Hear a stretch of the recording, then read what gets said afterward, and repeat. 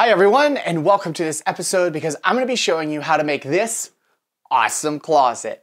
Now, this episode is going to be a little different than my $100 closet that you guys are probably very familiar with, and if you're not, I'll put a link to that video right here in the description as well. And also, if you guys have ever seen my $1,000 master dream closet, you need to check that out, and I'll put a link to that right here as well and also in the description.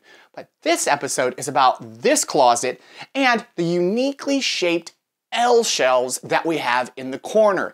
Now, this solves a lot of problems with shelving and how do you use that corner space without wasting any space, right?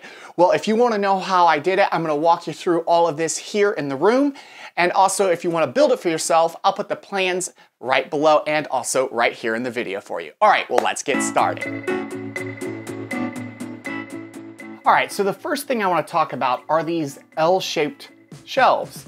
Now, the way I made these is I made a straight long piece and then I used a pocket hole system underneath, and underneath there, I basically glued and then screwed it in together. And then what I did here is I created a dado groove. This is a 1/4 inch into this plywood, and this plywood can be picked up at your local hardware store. I used a total, I think, of 3 sheets just to be safe. You might be able to get away with a little less if you wanted to, but I would recommend getting at least 2 sheets, possibly 3. Again, my plans will spell out how many you actually need to have, and you can just check that out below. All right, so let me show you underneath and how these are attached, and they're kind of just floating here, and they are very strong because my son actually has climbed on them, and I told him not to. But let me take the camera off and show you underneath on how that looks. Okay, so here are the shelves, and we're gonna look underneath here, and you can see the pocket holes that I have right here and right here. And now this is wedged up against the wall here, so this is actually 2 feet, okay, deep, because that's how deep my closet is. And the way I installed this into my closet was in a section. So this whole piece was installed and then twisted in and then set, okay? And then I put a backing on it, and you can see there's a backing here, and that was just to hold everything stable, and I found the stud and screwed it into the wall here. Then later on, I attached this top board that goes and spans all the way across. Okay, it goes all the way to here. Okay, so let me show you one more thing. I had to actually put this little strip in because my floor was actually uneven and I needed to support this. Also, my drywall was not perfectly level as well, so I created a notch, and I know it's kind of ugly, but no one's ever gonna notice it. And then it goes all the way up, and you can see the variance is really small here, but it's really wide down there. So be sure to account for that.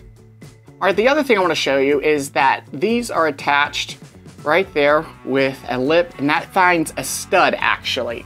So those are screwed right into studs, and then this piece right here is also screwed into a stud as well.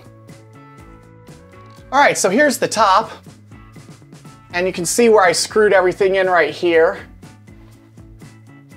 All the way down, there's a box up there. And then we'll just pull out here.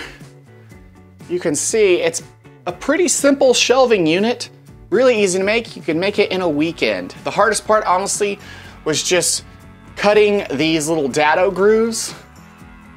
These are the dado grooves that you need to cut, and you need to cut them on the other side as well.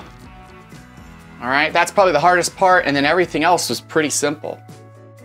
All right, so this is the L-shelved closet. Well, that's what I'm calling it anyway. If you have any questions about this or the construction of it, please post in the comments below. I'm here to help you guys out. And also, if you found this video helpful and really liked it, I'd appreciate you smashing that thumbs up button for me. It lets me know you like these types of videos, and also it helps others find this video too. Well, enough with that. Let me just end up talking about this, and I know it was a short video. I really just wanted to highlight it because it is a different style closet than I have made in the past, and I thought it'd be something you like to watch. Well, anyway, if you made it to the end of this video already, I greatly appreciate it. All right, guys, till next time, I'll see you later.